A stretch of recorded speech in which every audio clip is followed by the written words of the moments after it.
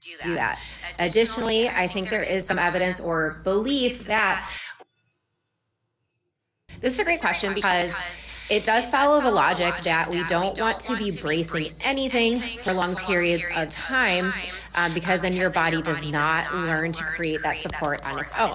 It's a little bit different when we're talking about the pelvic floor and we're talking about prolapse because it does allow us to continue to do activities that we may not be able to do without some added support.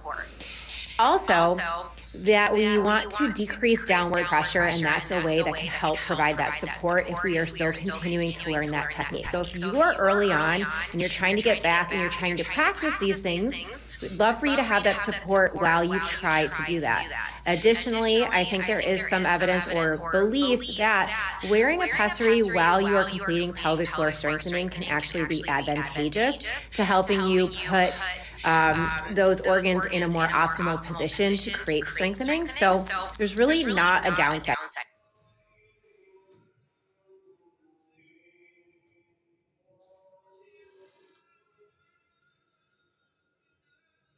Lots of really good poop questions along this line, and sphincters and leakage and staining, which is like continual wiping. And constipation is a very sneaky thing. If you are constipated, sometimes you don't even know. And what happens over time is that the stool is sitting longer in the colon and the rectum stretches out. And when the rectum stretches out holding that, yes, we get backed up. The new stuff can come in and that can sneak out around the hardened stool. But additionally, we don't get the message sent about needing to go to the bathroom because our rectum has become stretched out. And so restoring that and trying to get the rectum back to that size by training our bowel habits is really important. And it thinks about things like dietary influence and fiber. Normalizing stool consistency through diet, water, and fiber. You don't want to be too watery and runny, and you don't want to be too hard.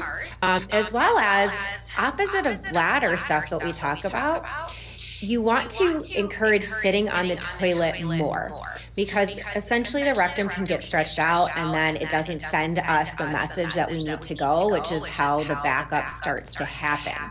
And so after a meal, if you can sit on the toilet with good bowel habits, feet elevated, relaxed, breathing, those sorts of things, and see if you can encourage a bowel movement to happen with the natural messages that are being sent through your nervous system with digestion and everything, that if you can start to go more frequently to allow that rectum to clear and then work towards coming back to its not stretched out size, which can take time. And so it's a very purposeful, conscious